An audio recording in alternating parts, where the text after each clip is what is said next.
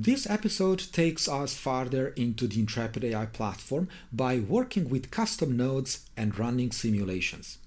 We will use a pre-built Python node that generates positions to send to the controller and actually move a simulated vehicle. Let me show you how easy it is to do so and test your capabilities dynamically. Let's get started. Now, this node that I just created for this tutorial, of course, as I said, this is a Python node. In fact, it's a custom node that I've created with the Intrepid Python SDK. Now, in this part of the tutorial, I'm going to explain how to implement such a node so that we can look inside the logic from a code perspective, and of course how to publish and use a node like this one that you can build yourself, adding your own logic. So let's have a look at that. The very first thing that we need to know is the existence of the Intrepid Python SDK that is freely available at the pypy.org, and you can install with pip install Intrepid Python SDK. Once you are done with that, we can move to the code. And I'm going to show you the template that you find in what we call the Intrepid Python cookie cutter template. So what is this? Well, it's a way to define the logic of a custom node. How to do that? Well, you need to, of course, import the Intrepid QoS node and Intrepid types from the Intrepid Python SDK. The most important part of this implementation is probably this one and the callback. So here you have the definition of the node. In this particular case, we are seeing that the node contains two inputs. One is a flow input, the other is an integer. Then we have an output called indeed output, and that's a float. Another important part of this is registering the node and registering the callback. What the callback does is essentially implementing the logic of that node. And we are going to show you what is the logic of the node that we just simulated. So let's move to the real code that implements this node here. It's going to be something that if you know Python, it's quite easy to read. But of course, I'm going to drive you through the code. As you can see here, we have the create node, so the node definition. And there is, of course, the list of inputs right here and the list of outputs right here. The types that you assign to each input can be specified using the Intrepid type. So in the case of an agent ID, we have an integer. In the case of a drone position, we had a vec3, which is indeed vec3. The trajectory is a bit more special, is an array of vec3, so it's going to be a type vec3, but its array is true. Same for something. Then we go to the list of outputs.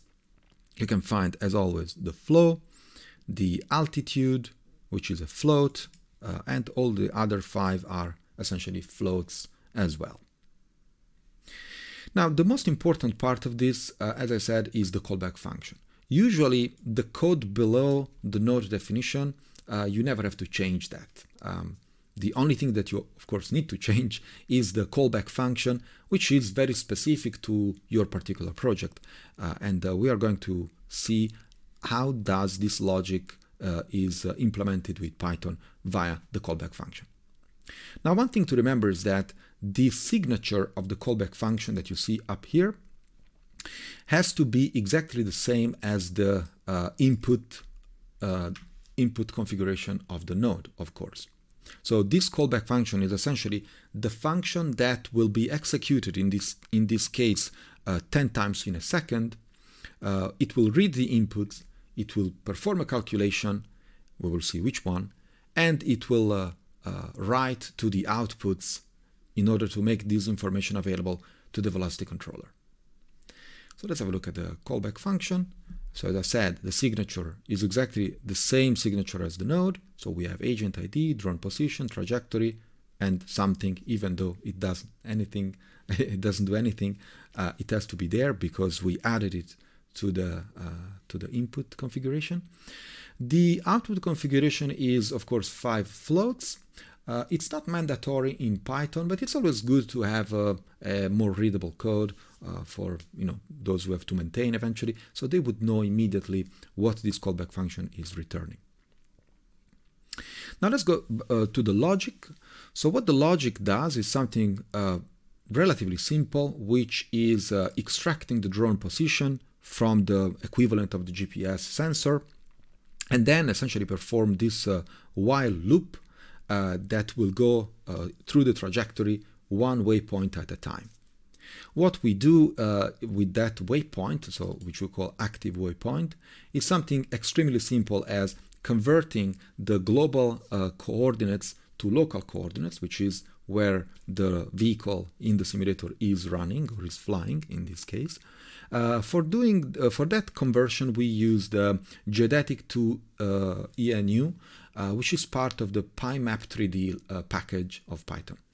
This is to show you that you are pretty much free to use any Python package that you need for your particular project. So if you are doing, for example, computer vision or object or obstacle detectors or avoidance, and you need to use PyTorch, TensorFlow, NumPy, Math, etc., you are pretty much free to do so. So being on the Intrepid Python SDK doesn't really limit you in using particular packages. It's absolutely compatible with the entire Python ecosystem. So once we have the local coordinates of the current waypoint, we print a bit of stuff. I always like to print as much as I can in order to understand what's going on. Then I'm going to repackage the active waypoint coordinates from global to local, so we save them back into active waypoint dictionary, which at this point will contain X, Y, and Z instead of latitude, longitude, altitude. At this point, we calculate a distance from the drone to the current waypoint, very simply with these 4 lines of code, which does a computation, the typical distance calculation. And then we check that the distance to the waypoint is below a certain threshold. I set this threshold to 10 up here, but you're free to do to set it whatever you need. So this means that as we get 10 meters far from the current waypoint, we consider it reached, and so we can move to the next waypoint, which is exactly what this code does. It just prints, hey, I reached the waypoint, and counter plus equal 1, which means increment the counter so that next time we enter in this callback function, we are going to extract trajectory counter, which in that case will be counter plus 1, so we move to the next waypoint. And that's how you keep moving one waypoint at a time along that trajectory. It's time to calculate the velocity factor and the velocity coordinates, or in fact the velocity dimensions, or the velocities along the 3 axes that our velocity controller needs. And that's something that we do exactly here. Now, those who are familiar with robotics and vehicles in general, they know exactly what I'm doing here. For those who are less familiar with that, the velocity factor essentially is a nice way to say, if you are far from a waypoint, you can push gas and you can, let's say, move quicker or faster. And as you approach the waypoint, indeed, this depends on the distance to the waypoint, we try to slow down a bit. Now, when it comes to calculating the altitude, there is also another logic that I used, but you're free to use whatever you feel like. So the altitude in this case is maintained across all waypoints. So we maintain the current altitude when all the waypoints have reached, so that we don't have this weird, ups and downs of a vehicle. In reality, they can be also very dangerous. At this point, we are ready with all the information that the velocity controller needs, so we can return altitude, yaw, and the 3 velocities from the callback function. Now, at this point, we need to move to the execution of this Python node. So what we do is exactly this.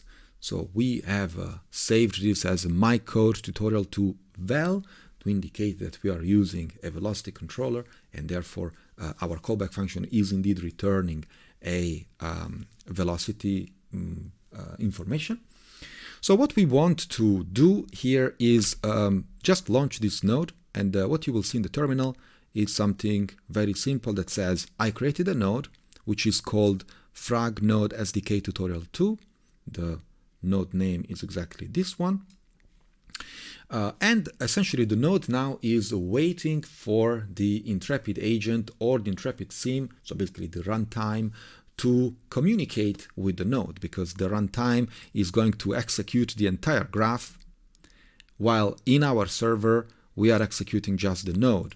So this is executing this node, but the rest of the graph is executed by the runtime. So we need a way for the runtime to communicate with the node, or the nodes. There might be more than one, of course. They will all be listening to different servers so that you can collaborate, let's say, to the computation of the entire graph in a distributed way.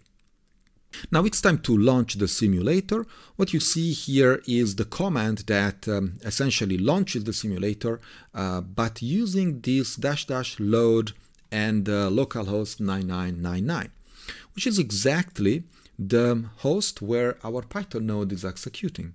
And so basically what we are doing here is informing the simulator that we are going to execute a graph, which is the project given by the token, the security token, as per the tutorial 1.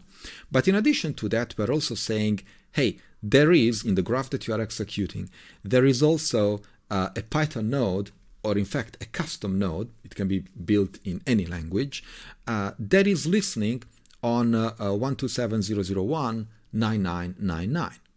And that's all you need. At this point, you can we can launch the simulator.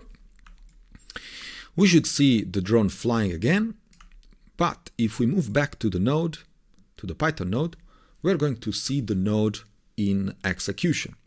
So what we see here is essentially the distances that we are printing, the active waypoint, the index of the waypoint, and also some other information that we decided to print from Python. As we get close to 10 meters, as you can see, we move to the next waypoint. In this case, we are also going down, which is 5-meter elevation, which is exactly the 5-meter active waypoint altitude. So far it's all good. Now there are 4 waypoints. Unfortunately in Python we start counting from 0, so you will see waypoint 3 reached, but in fact that was the last waypoint, and this means that the node, the drone has completed the trajectory.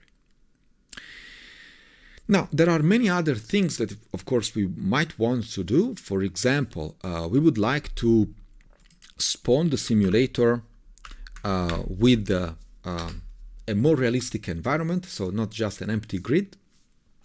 What we have done for you is the CityGen. So the CityGen is something that is really cool in my opinion, because it allows you to procedurally generate a world in which you would like to run your simulation or your behaviors. So what you can do here, you can select the assets that you want to generate. We have only buildings and trees for now, but we are adding more, of course, to make it even more realistic. And of course, we can define, the topology of the, let's say, urban environment that you want to generate. Once you are happy with that, you can start the simulation. Of course, to do that, we need to restart our node and then start the simulation again. What happens now is that our drone is executing its behavior in a more realistic world, which is not just an empty grid, but is a procedurally generated world. Now, of course, in this particular case, the drone has not been designed to have any sensor on board. So if there is a building in front of you, all of a sudden, the drone is kind of blind. There are no computer vision or obstacle detectors. So the drone will blindly follow the trajectory, ignoring completely the buildings that are in front of you. But in more sophisticated or more realistic scenarios, you will have a computer vision node or a camera sensor, of course, or any other object or obstacle detector that can definitely guide the drone even if there is a building last second in front of it. That wraps up this tutorial. If you'd like to learn more about Intrepid AI, feel free to visit our Discord channel or the documentation site. Thank you so much for watching. We'll see you next time.